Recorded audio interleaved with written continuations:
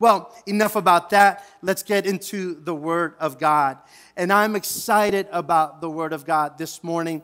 We have been talking about God. We talked about who God is and hopefully gave you some good information on who God is. We also told you who Jesus is, and I hope you were blessed by those messages. We think we know God, we think we know Jesus, but it's always good to get down to Scripture so that we know what the Bible has to say about who God is, who Jesus is. And today we're talking about the third person in the Trinity, the Holy Spirit. Now, it's been my experience in the past that anytime you speak about the Holy Spirit, just something happens in the atmosphere. There's just something that happens. There's just something that I don't even know how to explain it. But today we're talking about the third person in the Trinity, the Holy Spirit. Now, when I was in my 20s, kind of mid-20s, started getting a little more interested in the news, right? And at about that time, the news started coming on more often. More the 24/7 news was coming on. And I got really interested in the news, what's going on in our world. I'll tell you what, I found some news anchors and some reporters even that would often talk about Christianity and even profess Christianity. And they had a Christian perspective in what they shared.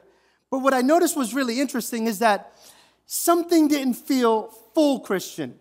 Like they had most of the details right, but then you kept on listening, and for some reason their life just wasn't evident that there was a whole lot of Christianity in there. Like they said the right things, and they communicated the right morals and the right values that certainly aligned with my values. But as I continued to hear them, I would say there's something missing there. Like I can't pinpoint it. I would submit today to you that what was missing was probably the work of the Holy Spirit in that person's life. And you're thinking, well, yeah, but when you're saved, Pastor Rob, isn't it true that the Holy Spirit comes and takes residence inside of you? That is true. And we'll talk a little bit more about that later. But for now, just stay with me for a moment, because I know that you have seen Christians in your lifetime that professed Christianity, their morality was right. What they verbalized, what they communicated was things that you align with, that seemed to align with Scripture mostly. But there was just something missing, and you just couldn't put your finger on it. Anybody ever had that experience with anyone? You just didn't know what it was. You just didn't know. And I would submit to you, it's possibly the Holy Spirit that was missing. And we'll talk about that in just a moment. You see, the Holy Spirit, the Bible communicates that the Holy Spirit is, to us, a helper. As a Christian, you really don't start seeing evidence of a Christian life and a Christian walk until you start yielding to the Holy Spirit in your life. That's just the reality. You could be a Christian by name, by title, but until you start yielding to the Holy Spirit in your life, you really don't start seeing evidence of anything. I'm going to share with you a story here with you. Back in 2019, I decided that I needed to shed a few pounds, that I needed to get in a little more shape, and then I decided to join a gym. I joined our retro fitness gym right here in South Plainfield and decided I'm going to go, and I'm going to go pretty faithfully. And I did. I was going about 3-4 times a week, going faithfully to the gym, but I was seeing very little results. The reason is because, to be quite honest with you, while I appreciate gyms and think that they serve some value to our lives, and I think we should go to the gym, I believe that, the reality, if I'm honest, I don't like going to the gym. I don't know if anybody ever felt that, but me, I don't like it, especially since I'm an early bird, and I like going to the gym early in the morning. I'm talking 5:30 in the morning. I'd like to already be on that treadmill doing my thing. So I decided I'm going to go, and I was going faithfully, but I was seeing few results. And I believe that the reason I was seeing few results is because I really wasn't so interested in working out. I really was just interested in saying that I was working out, right? I just wanted to tell people that I went to the gym, right? And I was seeing nothing because there was very little investment. Like, you can't go to the gym for half an hour, and do the treadmill at a very slow snail pace and expect that you're going to shed pounds. It just doesn't happen like that. You're going to see very little results. But I had a friend. And when I told my friend that I've been going to the gym, he I could see the puzzled face, right? Like you sure you've been going to the gym? And he, on the other hand, was someone that did work out and really had a nice physique, and he told me, when do you go to the gym? I said, well, I go in the mornings, about 5:30, I'm there. He goes, yeah, that's when I like to go to the gym too. He goes, how about we go together and I'll help train you? And I said, yeah, sure, why not? So he came and we met up at the gym and we went and after I was done at the treadmill, okay, I'm ready to go now. And he's like, oh, no. That was just the warm up. I'm like, what? He goes, that's just the warm up. And he introduced me to these things called weights. I don't know if you've ever heard of these things, but they're heavy. He introduced me to these weights and he said, oh, we're going to do this. And I got to tell you, after my first time with him, I could barely drive my car going back home because I was just so sore. But they tell me that's a good thing.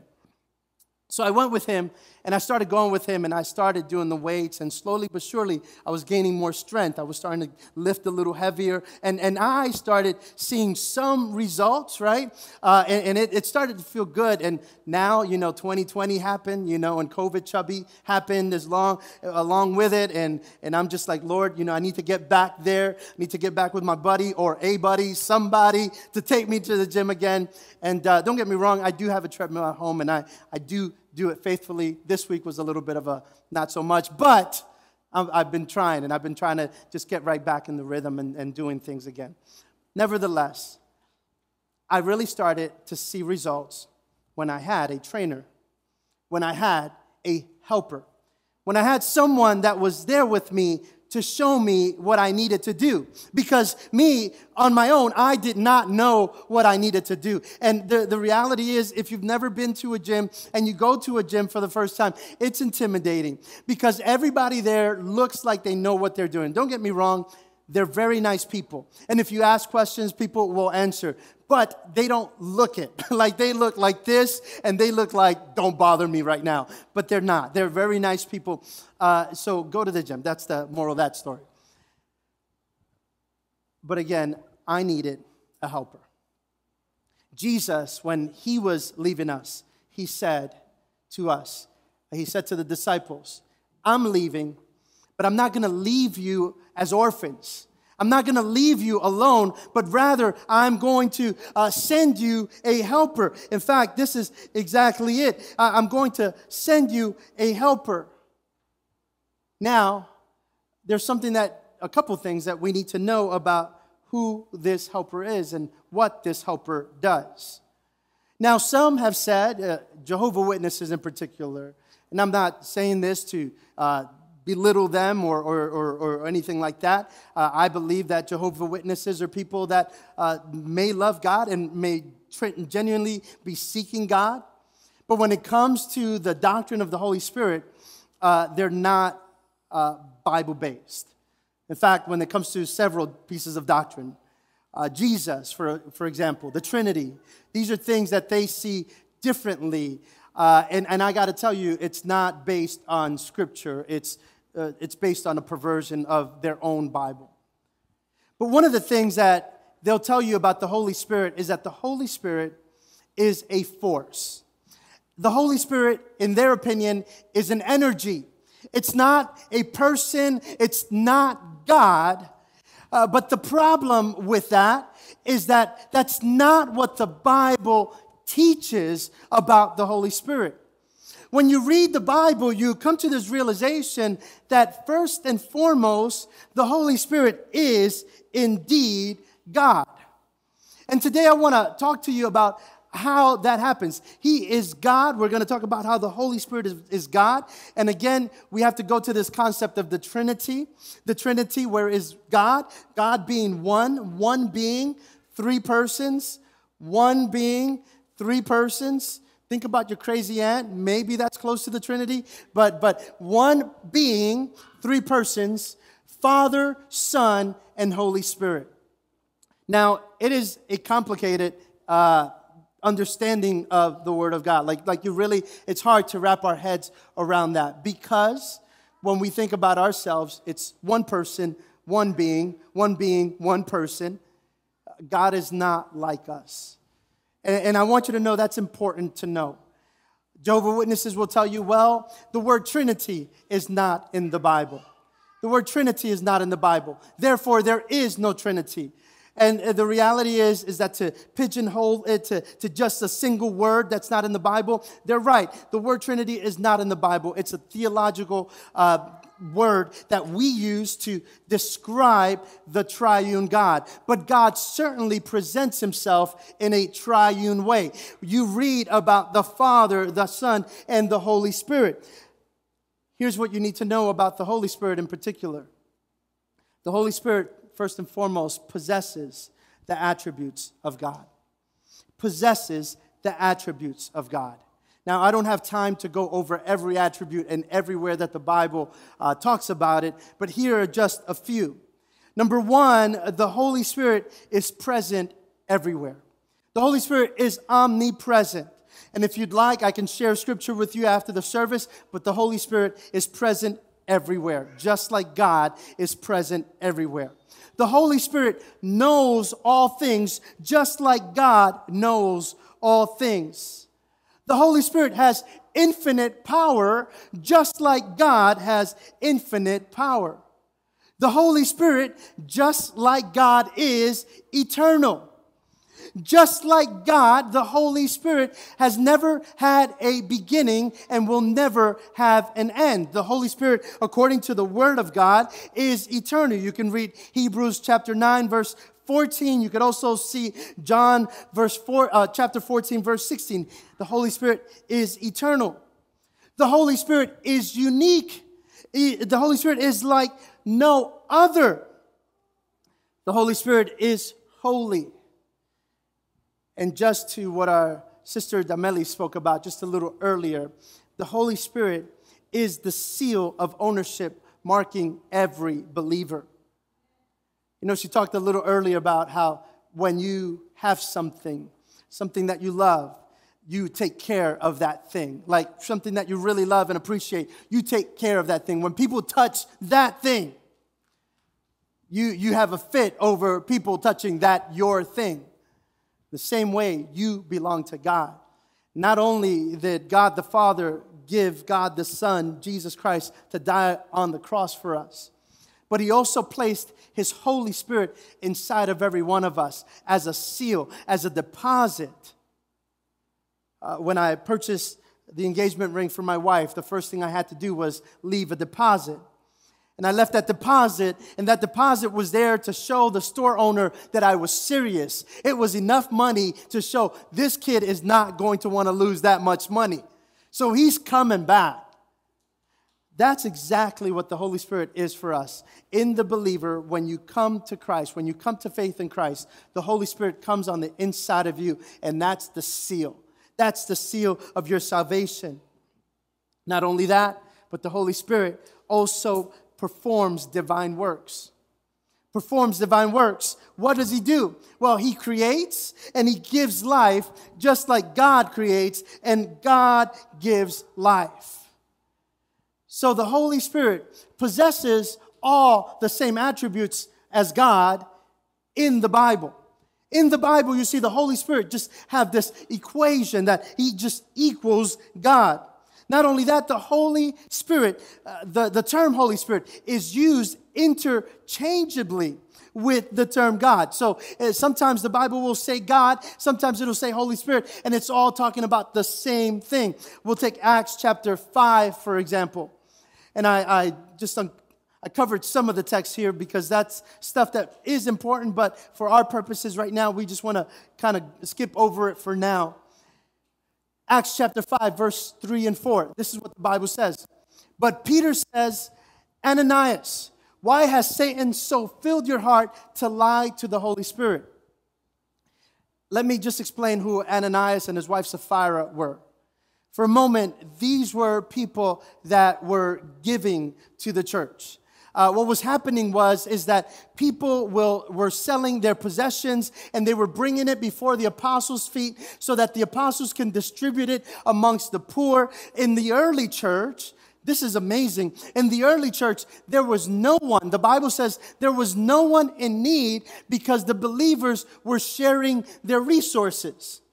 Now, this was not socialism. This was not imposed on the church. This was not something that was mandated. This was something that was happening naturally. People were giving of themselves and giving of their possessions on their own. So Ananias and Sapphira noticed that people really, the people that gave, that they were getting some type of recognition. Today they were saying, hey, Bob gave, and oh, well, thank you, Lord, for Bob. And Susie gave, oh, thank you for Susie. And Petralka gave, thank you for Petralka, Lord. And so Ananias and Sapphira wanted to get on that action. They wanted to get in on that.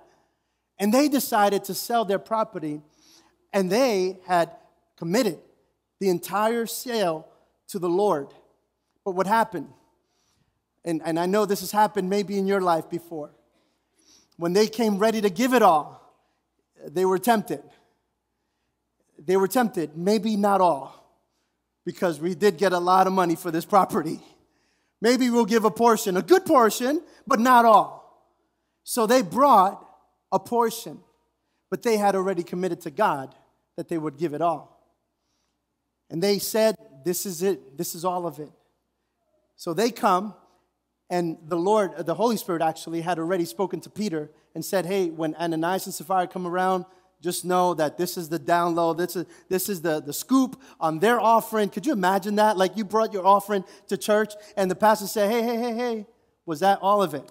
Was that the full tithe? And you're looking like, I think so. Like, I'm pretty sure. This is what was going on in the New Testament. So for all of those that want to get back to New Testament times, all right, let's get right back there. But Peter already knew what had happened. And Peter goes, why has Satan filled your heart to lie to the Holy Spirit? Later on, he says, you have not lied to man, but to God. Again, the Holy Spirit is being equated to God. The terms are being interchangeable. 1 Corinthians chapter 3, verse 16, it says, do you not know that you are God's temple? Again, we see this interchange between God's temple and that God's Spirit dwells in you.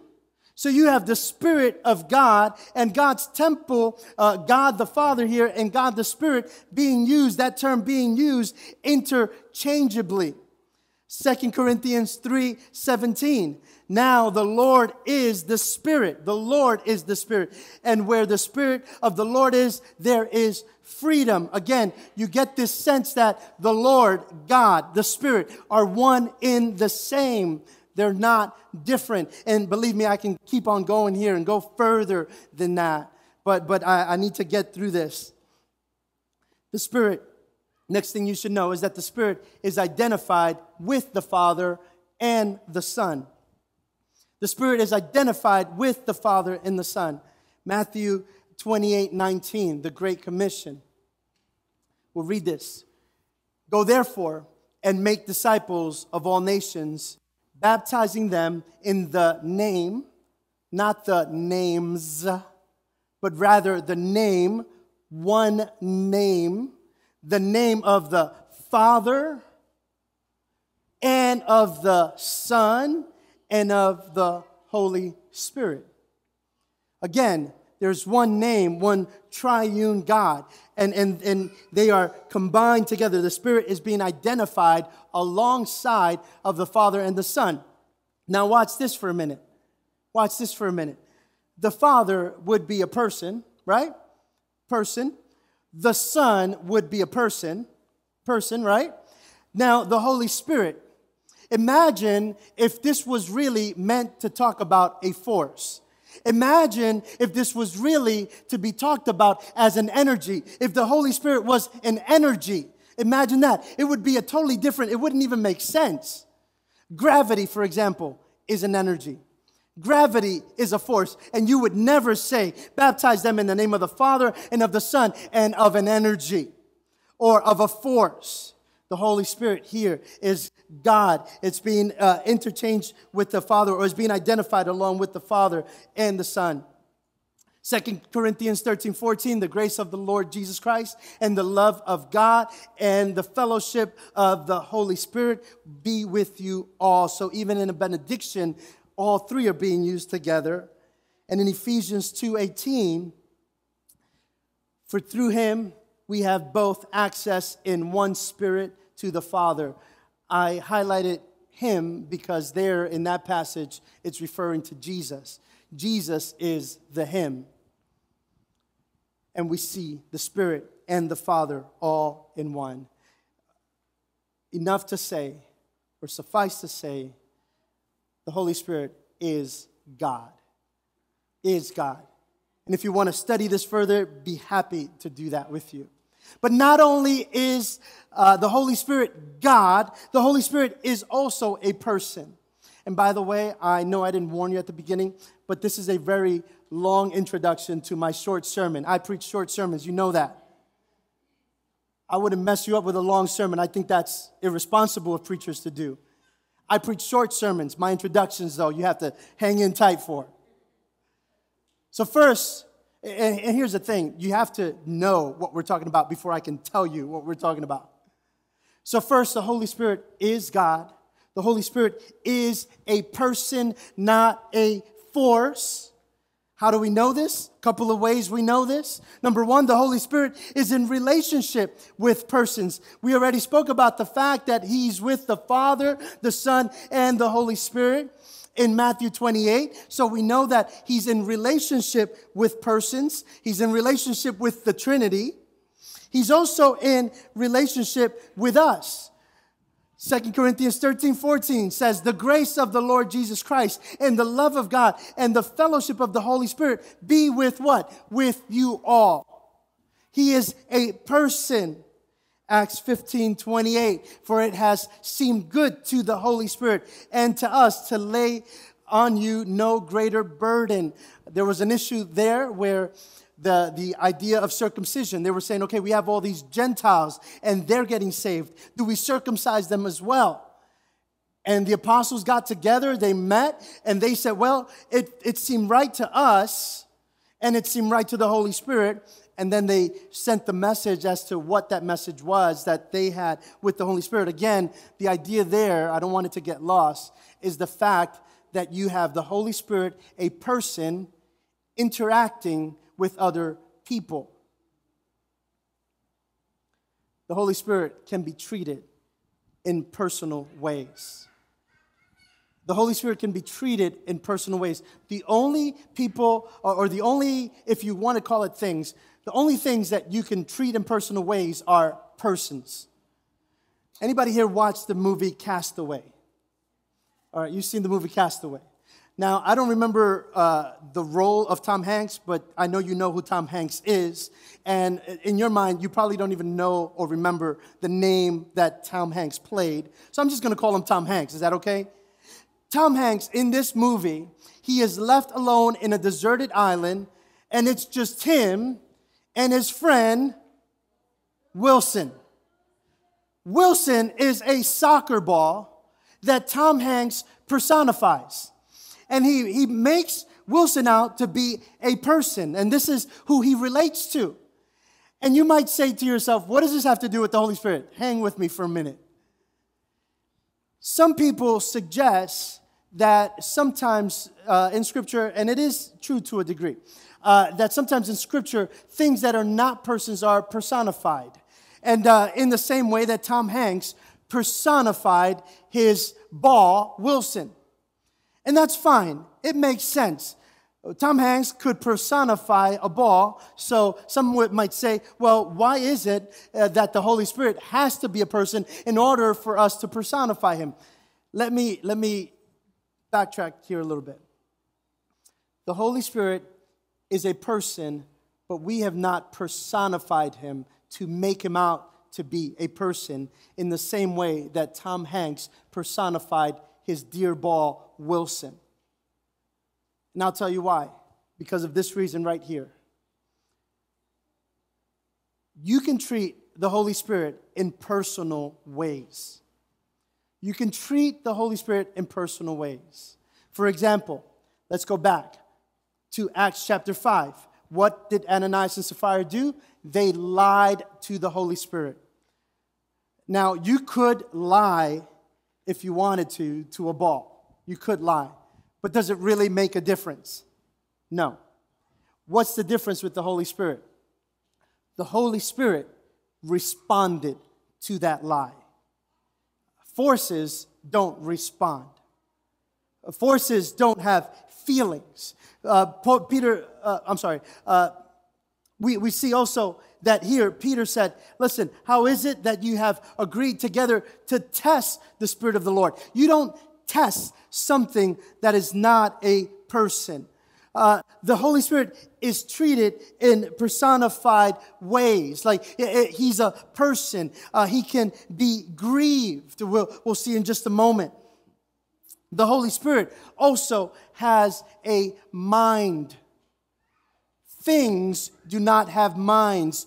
Forces do not have minds. Persons rather have minds. Isaiah 11:2 says, and the Spirit of the Lord shall rest upon him, the Spirit of wisdom and understanding, the Spirit of counsel and might, the Spirit of knowledge and the fear of the Lord. The Spirit, we see, has a mind, has knowledge, understands things. Forces don't understand things. Things don't understand things. The Holy Spirit is not an it. The Holy Spirit is a person. And how do we know this? We know this for this reason. The Holy Spirit has demonstrated emotions. Ephesians 4:30 talks about the Holy Spirit grieving.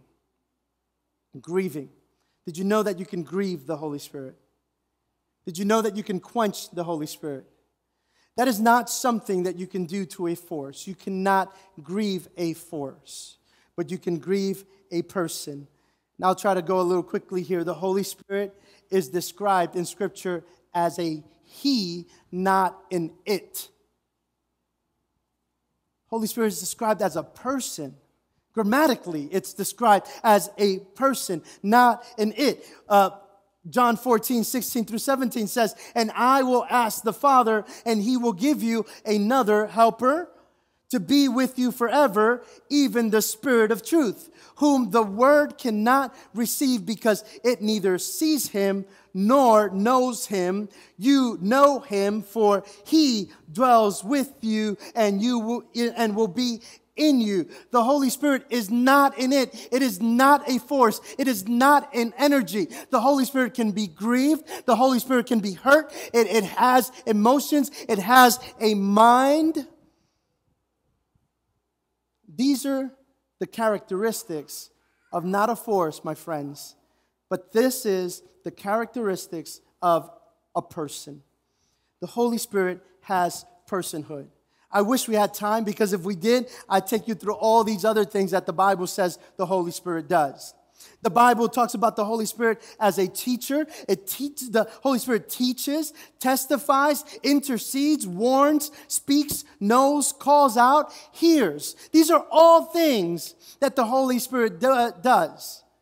Does gravity do any of these? Does any force or energy do any of these? No. The Bible talks about the Holy Spirit doing all of these things. The Holy Spirit is a person. Now, this is what I really want you to know, though. The Holy Spirit is God. The Holy Spirit is a person. You can interact with the Holy Spirit. But the beautiful thing about the Holy Spirit is that the Holy Spirit is our helper. Our helper. Our helper.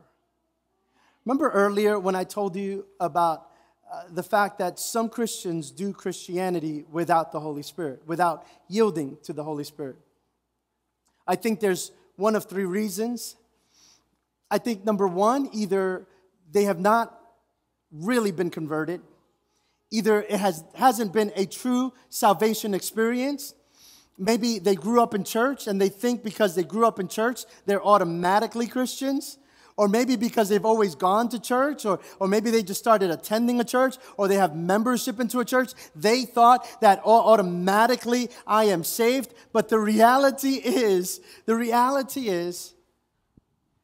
that in order for you to have the Holy Spirit residing on the inside of you, you need to have had a true conversion, a true yielding to God, a true conversion. There's other reasons why I believe the Holy Spirit isn't active in some Christians' lives, and we'll talk about that. But I want you to know, first and foremost, the Holy Spirit is your helper. John 14:15-17 says, "If you love me, you will keep my commandments. And I will ask the Father, and he will give you another helper to be with you forever." Did you know that the Holy Spirit will be with you forever? That you have a helper that will be with you forever. Even the Spirit of truth, whom the world cannot receive. So this is not for the world. This is for the believers. Only the believers get the seal of the Holy Spirit. Only the believers get the Holy Spirit living on the inside of them. Because it neither sees him or knows him. But you know him, for he dwells with you and will be in you. If you are a believer, you have the Holy Spirit living on the inside of you. That's why the Bible tells us, don't you know that you are God's temple? You literally are the temple where the Holy Spirit resides. You literally are the temple. The Holy Spirit lives on the inside of every believer. He is our helper. He's the one that guides us. Romans 8:26-27 takes that further. It says, "Likewise, the Spirit helps us in our weaknesses." In our weakness, the Holy Spirit helps us. "For we do not know what to pray for as we ought, but the Spirit himself intercedes for us with groanings too deep for words." That's so beautiful, because I don't know if you've ever been in that place where you're just crying out to God and you don't even know what to say. You just don't even know what to say. Like you're in a situation and you're like, look, I know Spanish, I know English, I speak in tongues, and I still don't know what to say. I still don't get it. I still don't know what to say. The Bible says it's in those moments that the Holy Spirit, your helper, our helper, is there interceding for us. That is so beautiful, and that's so powerful to know that you have a helper that's on your side. That, yeah, you're in the fight, but your helper is right there saying, "You got this. I'm praying for you. I'm interceding. You got this. You can keep going. Keep pushing through. It's going to be okay. You get to win this battle. I know it doesn't look like it right now, but you do win. You do win." And the Holy Spirit is pushing you, interceding for you. Keep going. "And he who searches hearts knows what is the mind of the Spirit, because the Spirit intercedes for the saints according to the will of God." We talked a little while ago about, aligning our lives to the will of God. You want to align yourself to what God's heart is for you, because as long as you continue to fight it, what God wants for you is different than what you want for you, you're never going to succeed. It's better for you to say, "Lord, I'm going to abandon what I want for me, and I'm going to go after what you want for me." And the Bible says that the Holy Spirit is praying the will of God happens in your life. That's what the Holy Spirit is all about. But here's my question. Are you doing, by the way, this is the sermon right here, okay? We made it. Short sermon now, okay? Short sermon. Are you doing Christianity without the Holy Spirit?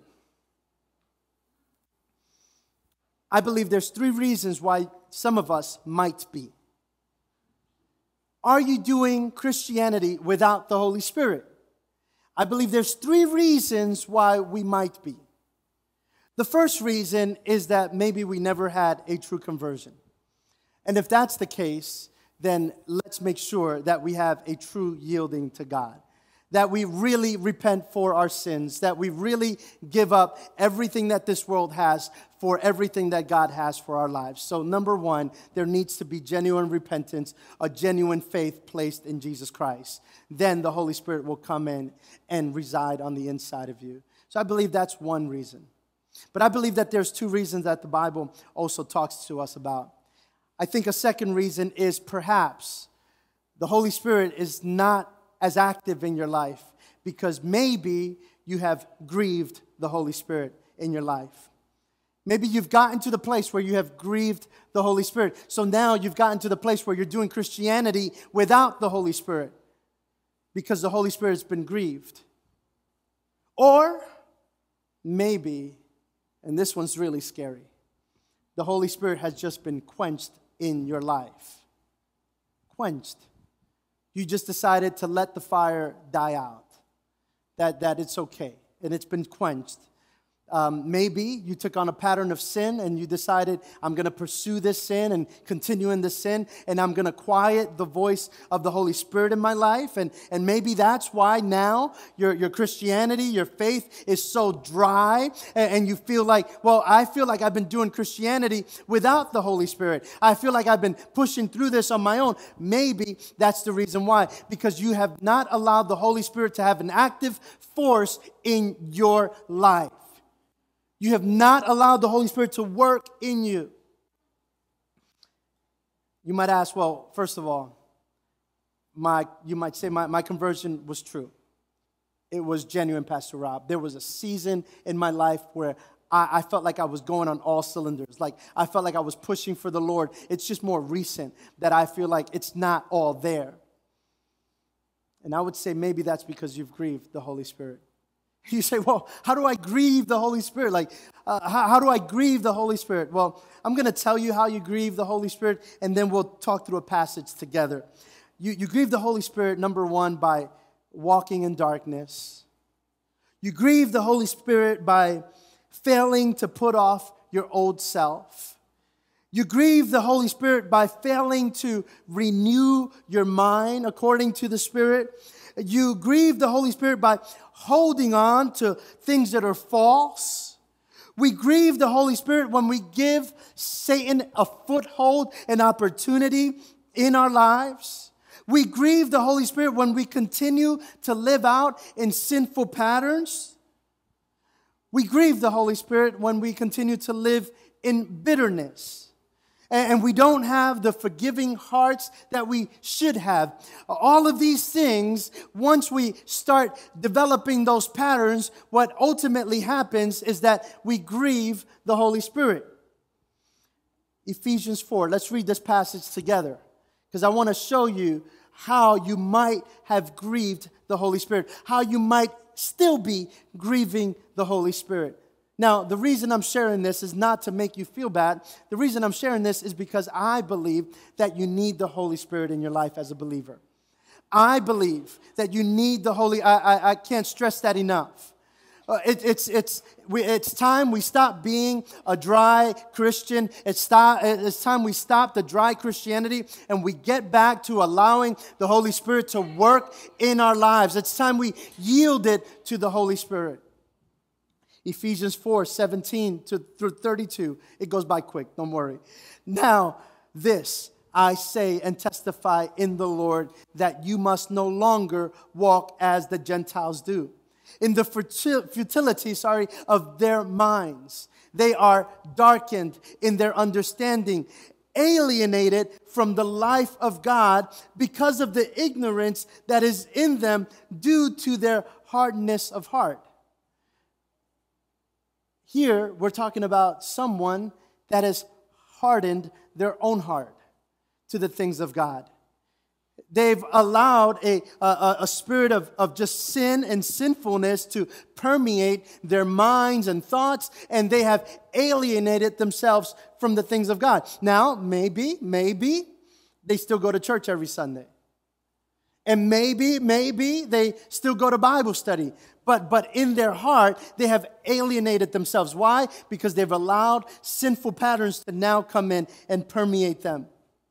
They have become callous and have given themselves up to sensuality, greed, to practice every kind of impurity. But that is not the way you learned Christ, assuming that you have heard about him and were taught in him as the truth in Jesus. To put off your old self. To put off your old self. Do you realize that it takes intention to put off your old self? It takes intention for you to say, I'm not going to be the old me. I'm not going to be the person that used to fight so quickly. I'm not going to be the person that used to lie. I'm not going to be the person that used to fall into every sort of sinful pattern just to protect him or herself. I'm not going to be that person. I need to put off my old self. There are things that God will do for you, but there are other things that God lets you do for yourself. Like putting off your old self, that's something that you would do, which belongs to what? Your former manner of life, and is corrupt through deceitful desires, and to be renewed in the spirit of your minds, and to put on. So this is what you do. You take off your old self, but you put on your new self. You say, well, I'm going to take off that coat. I'm going to take off that jacket, but here's a new jacket for me.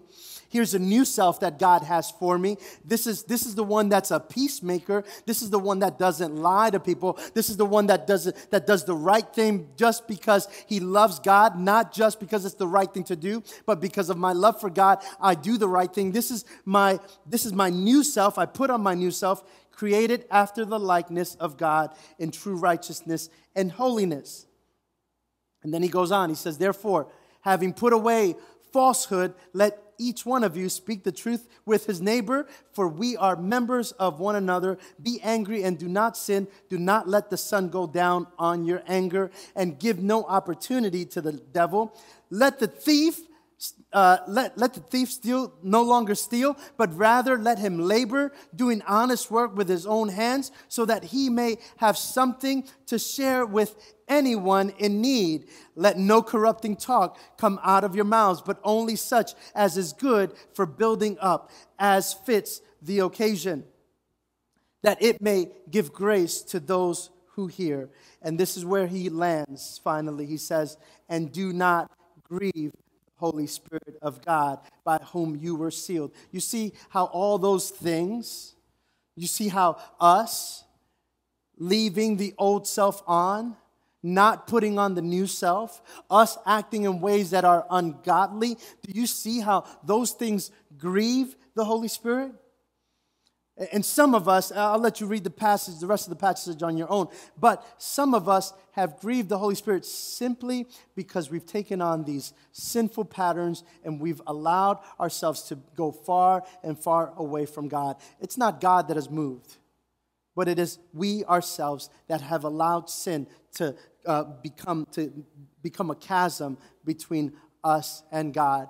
And maybe we're still Christians. Maybe we're still believers. Maybe this Holy Spirit still resides on the inside of us. I'm not taking any of that away. But I wonder if some of us have grieved the Holy Spirit.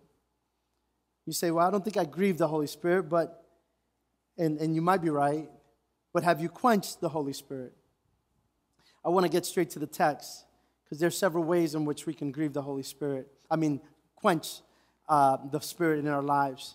This is what 1 Thessalonians, I hope you're writing these down, because these are, I would hope you go back and read these. They're really good. Chapter 5, verse 12 through 22. It says, we ask you, brothers, to respect those who labor among you and are over you in the Lord, and admonish you, and to esteem them very highly in love because of their work. Be at peace amongst yourselves. And we urge you, brothers, admonish the idle, encourage the faint-hearted, help the weak, be patient with them all. One of the ways that you quench the Holy Spirit, and one of the ways I have to put myself here as well, one of the ways that we allow ourselves to quench the Spirit of our lives, sometimes honestly, is by not honoring and respecting the leadership that God has placed over us. And this is not self-serving. You'll see where we're going with this. This is what the Bible is talking about. In context, we want to see, how is it that you quench the Holy Spirit? Well, when we don't esteem each other, when we don't love our brother as we love ourselves. And then, I love this, by the way, admonish the idle.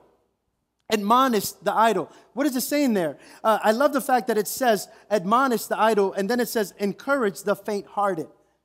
There are some in our midst that are idle Christians. Idle. What do I mean by idle? They're in neutral. They'll go where the wind blows. They're neither here nor there. There's just a whole lot of apathy. It's okay if I'm involved in the church. It's okay if I'm not. It's okay if I'm doing something in ministry. It's okay if I'm not. It's okay if I attend. It's okay if I don't. What does he say here? He says, admonish the idle. You would think he would say, be a little more positive and say, encourage the idle. No. He says, warn them. Warn them that if you don't get this together, if you don't get this right, and you continue to quench the Spirit in your life, warn them. There's going to be a dryness about you. There's going to be a lack of spiritual fervor in your life. So he says, admonish the idle. He says, but encourage the faint-hearted. And those are two different people. Encourage the faint-hearted. Someone that is pushing through, but they're losing courage because of something that may be going on. That person you encourage. The person that they're still pushing through. Not the person that is idle. The person that's idle, you warn. The person that's still pushing through, even though it looks like they can't push through anymore. That person you encourage. And you say, you keep going. And he says, help the weak. But, this is important for all of us. All right? But, be patient with all of them. Be patient. Warn the idle. Encourage the faint-hearted. But be patient. Now, I don't know about you, but that's the part that I don't like. Because I want the idle to, chop onion. Come on, let's get going. And I want the faint-hearted, okay, stop crying, stop pity party. Come on, stop, I don't want to hear it. And most of us fall into that category where we lose patience. He's saying, look, be patient. Warn them. Don't be mean and don't be nasty, but do warn them.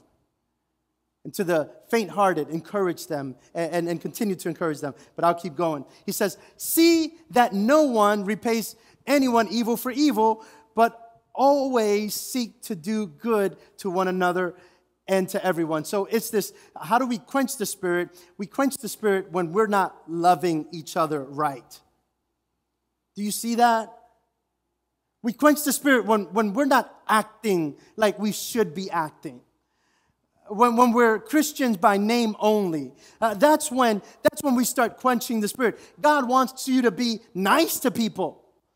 Look at that revelation. I mean, that was worth the price of admission right there. God wants us to be nice. Amen. Let's praise God. Let's pray, end the service right there. That's maybe all you needed. Be nice to somebody. Rejoice always. Pray without ceasing. Give thanks in all circumstances. Be grateful, for this is the will of God in Christ Jesus for you. And then he says, do not quench the Spirit.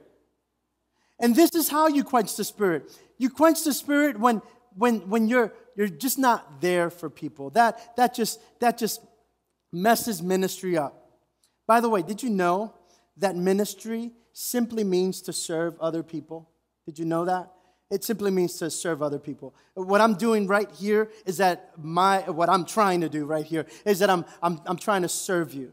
I'm trying to serve you with the Word of God. That's my duty. That's what ministry does. This is about serving you. I'm giving you the Word of God. I am serving it to you. That's what ministry does. He says, so go ahead, do that. Be the person I want you to be, and don't quench the Spirit. He says, do not despise prophecies. Test everything. Hold fast to what is good. Abstain from every form of evil.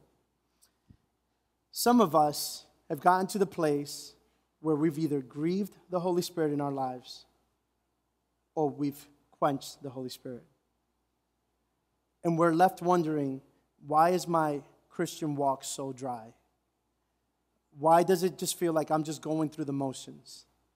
Why is there no flavor to it? Why is there nothing that's exciting about it? And I would say perhaps you have quenched the Spirit. Perhaps you have grieved the Holy Spirit. But I'm going to give you one bonus reason or one bonus way in which we can sometimes quench the Holy Spirit. This is a bonus right here. Paul wrote to Timothy, and he says this: "For this reason I remind you to fan into flame the gift of God." Fan into flame. What is he talking about? Obviously not quenching it, and quenching, in case you don't know, quenching just simply means to just stop, to take the fire out, right? You quench the Spirit. You take the fire out. You take the fire of the Holy Spirit out in your life. Paul tells Timothy, he says, I want you to fan the flame. What is he telling him? I want you to make sure that the fire keeps burning. Make sure the fire keeps burning. Timothy, don't let the fire die out. And this is what I want to tell you, church. This is what I want to tell you, New Walk. Don't let the fire of the Holy Spirit die out in you, but rather fan the flame of it. And you're saying, like, well, okay, fan the flame, but I don't see the fire. I don't know what you're talking about. Well, let me be more specific. Which is in you through the laying on of my hands. For God gave us a spirit of fear, did not give us a spirit of fear, but of power and of love and of self-control. What are we talking about here? Let me bring it from the abstract to the very real. God has given each and every one of us gifts. And this is a completely different sermon. I'm not preaching this one next week, but this is a completely different sermon on just gifts that God has given each and every one of us. You have a gift. I have a gift. Your gift may be different than my gift. My gift may be different than your gift. We all have gifts. And the purpose that we have gifts is so that we can continue to serve one another with the gifts that God has given us. The gift that I have is for your service. And the gift that you have is for my service. Like you should be serving me with your gifts, Cubanitos, for example. And I serve you with my gifts.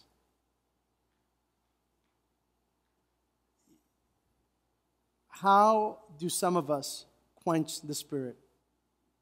I'm going to tell you how. By neglecting the gifts that God has given us. By not doing anything with the gifts that God has given us. Some of us have gifts of administration, and we're sitting on them.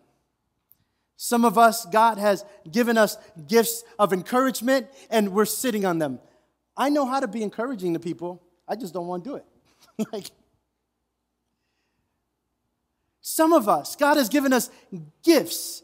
The reason He's given you a gift is so that you operate in that gift. And when you don't operate in that gift, what happens? You quench the Spirit.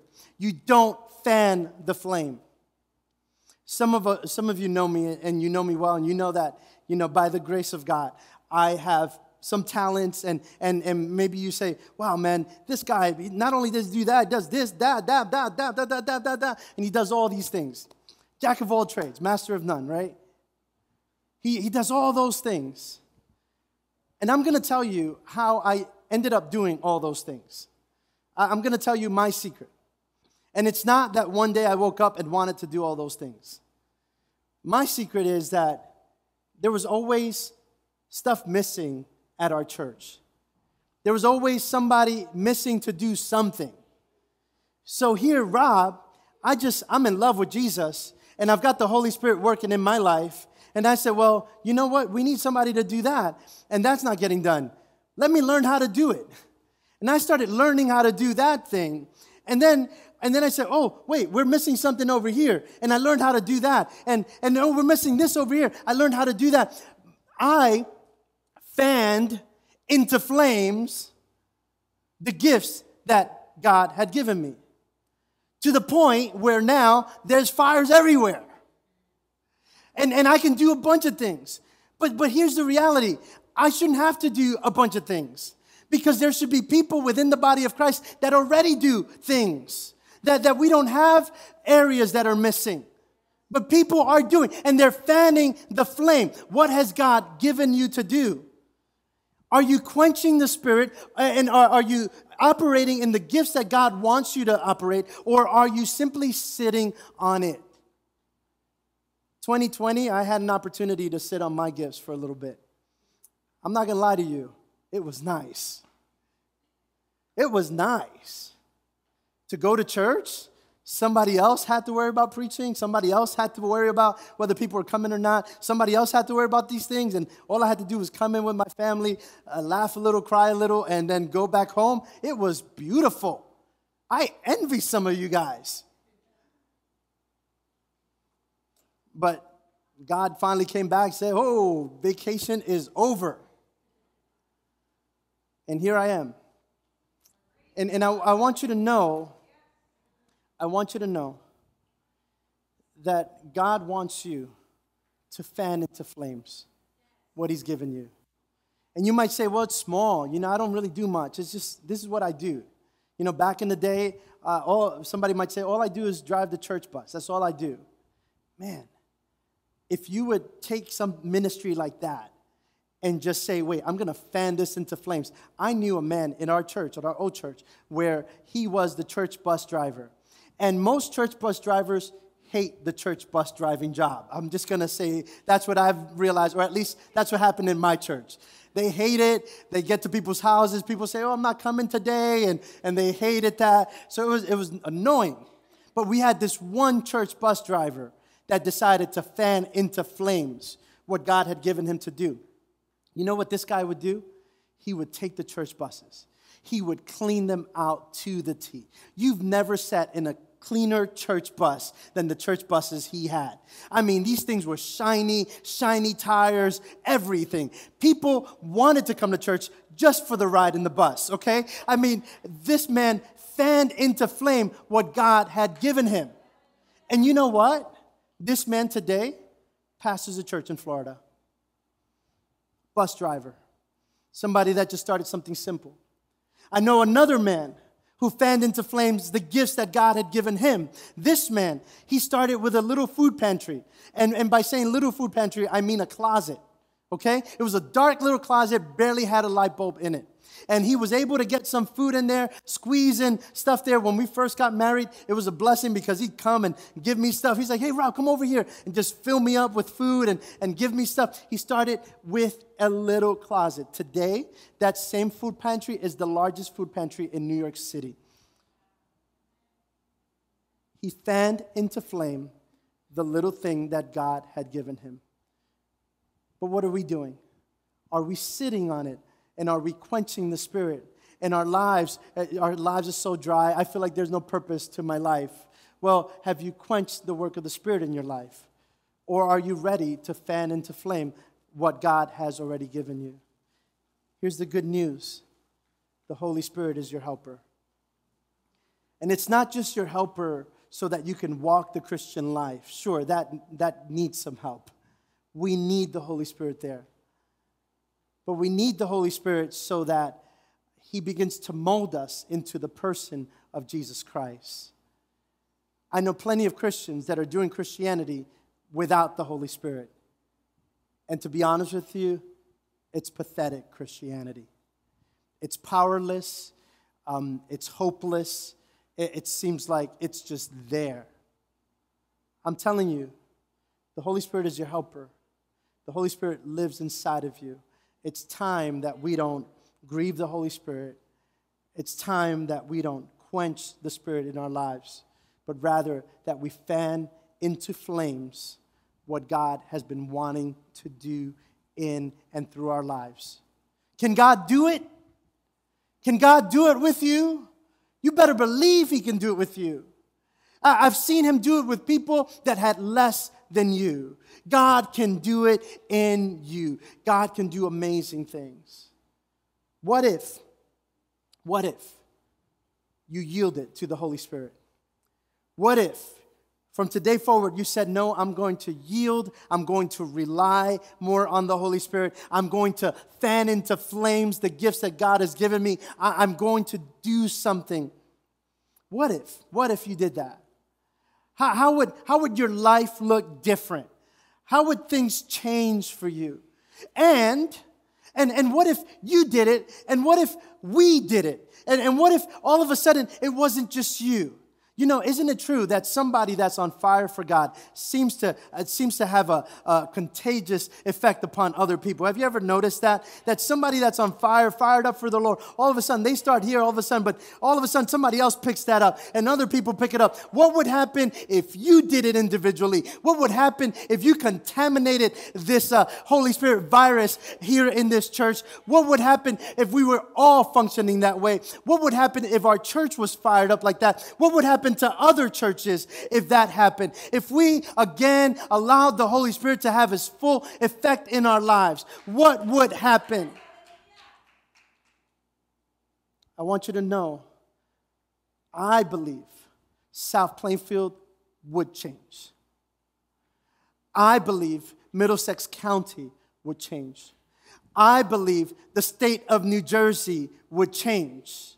I believe that we could make an impact. I believe that if we really took this message seriously, if we really said, you know what, today I will make sure that I fan into flames all that God has given me. I guarantee you there would be a difference. There would be a difference. So what are you waiting for? What are you waiting for? What do you still need? I want you to know the Holy Spirit is waiting on you. He's waiting on you. He's saying, I don't want to be grieved. I want you to love people. I want you to love people well. I want you to seek my face. Don't give yourself into sin. You know, we know where sin is going to leave us. We know that it's going to leave us empty. So why not seek God? Why not go after the things that God wants for us? And why not allow the Holy Spirit to again reignite whatever was lost and say, Lord, I want you to do something fresh in my life. I want you to do something new. Amen? Let us pray.